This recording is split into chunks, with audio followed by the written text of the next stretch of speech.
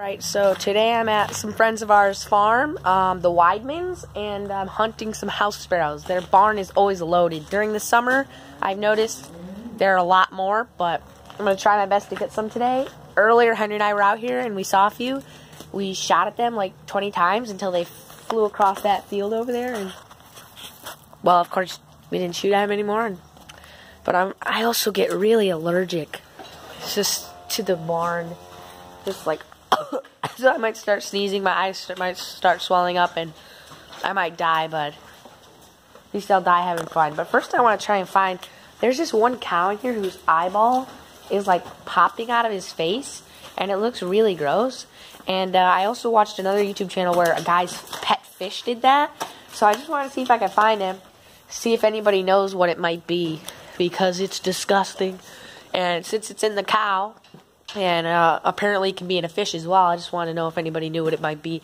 But his eyes, like, got a weird film on it, and it's like a purple color. Oh, so there's actually a house sparrow right there right now. So I'm going to set my phone up. I'm going to hope that this cow doesn't try to eat my phone. I'm going to shoot it real quick, hopefully. And then I'll go pick it up on the outside, and you can see it. Get out of here, cow. So here we go. Got him. Alright, so we'll go over there and pick him up now. I'm glad I got it a lot faster, because for those of you who watched my last house sparrow hunting video, it took me a very long time to get it, and it was zoomed in on my face, so it ended up looking kind of weird, and I was running all around. It wasn't my best video, we'll just leave it at that, but yep, here he is. He died immediately, which is what you want, so glad for that. There he is, guys. Got him, as you can see. Went right through his head, so that's ideal. That's perfect. That's how you want it to happen. And I'm glad I was able to remove this pest. If you want to hear about why they're a pest, you can just watch one of my other videos, and I tell you all about how they're a pest and why they're a pest. So here he is one last time. That's a male house sparrow. If you want to figure out how to tell the difference, go ahead and watch my other video where I tell you, and leave him there for now. See if I can't get any more. If I do get any more, then I'll tell you how much I got in the description below, because this is going to end up being a really long video. I'll hang around a little bit longer, see if I can't hit any more, and if I am able to on camera, that'll be perfect. If not, I'll just tell you how many I ended up getting in the comment section down below. Also, a shout out to my buddies' channels. My two cousins, Vinny the Monster and Gabe's World of Awesomeness.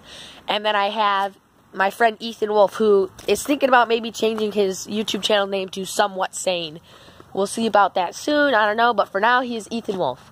And when I was picking that one up just a minute ago to show you guys, I heard some others flying around. So I don't actually know where they went off to, but just trying to look into the trees and sort of listen for them. Not exactly sure. I'm glad I got one of those a little faster than I did last time.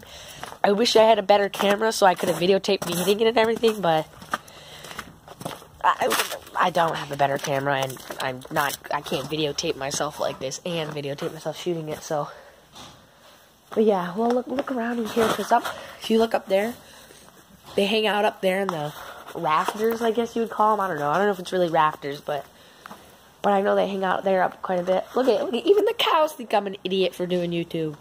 They're just standing by like, what's wrong with this guy? Is he gonna feed us? Well, no, I'm not gonna feed you, sorry. I'm also not feeling the best right now, but hopefully I'm really short of breath, but hopefully I'll be feeling better sooner. So yeah, when we originally came out here, my brother and I, back in here, like right up here or something, there were a few, and they flew out over there to that little area over there, and then we went around the outside of the barn and lit them up, so to say, but didn't really light them up because we missed every single time. And then the one time I walked over here, and as I went through this stuff, one of them flew up from down here. She doesn't seem to be doing right now, and I don't see any up in there right now, so getting to about 5 minutes now. I always say I want to stop in about 5 minutes, but I end up going a little farther. So I'll go out here, see if we can't see one more time to get a good shot. And hopefully I can get one more than I did in the last video.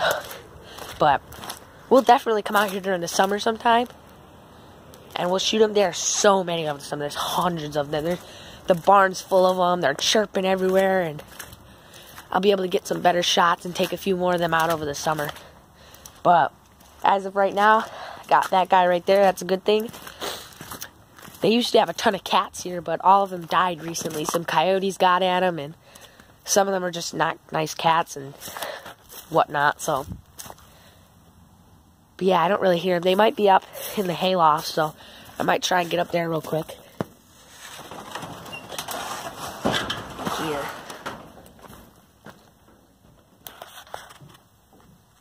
Tell me if you see any. I'll take your silence as you don't see any. But hey, so yeah, I think that'll just about wrap it up. There's this video. I don't want it to be too long, and I'll be crawling around up looking for some more house sparrows. If I knew how to edit my videos, I would just keep videotaping and then cut out parts I didn't like. I don't know, but I don't. So we'll see you next time. Subscribe, share, leave a like, and we'll see you next time on my YouTube channel. See ya. Peace.